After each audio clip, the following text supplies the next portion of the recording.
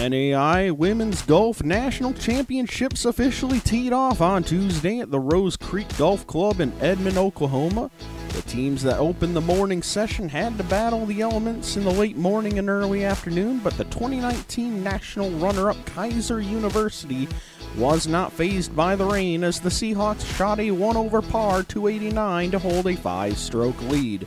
The hometown team, Oklahoma City University, as well as Taylor University, also made some noise in the opening round, each shooting a 294 to sit in a tie for second.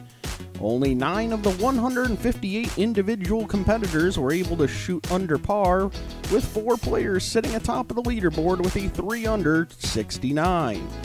We had the chance to catch up with one of the co-leaders in Taylor French from Taylor University to get her thoughts on the first day. I felt good.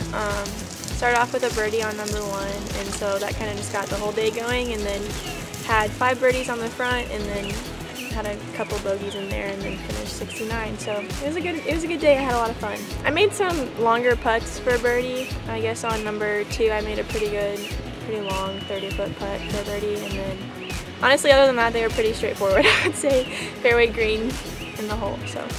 Lindsey Wilson's Hannah Sumner provided the highlight of the tournament thus far when she carded a hole-in-one on the 15th hole. I just walked up to hole 15 and I shot it 139 to the pin.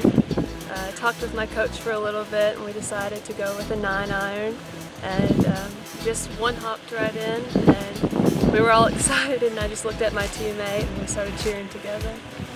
Let's take a look at the team and individual leaderboard from yesterday's opening round.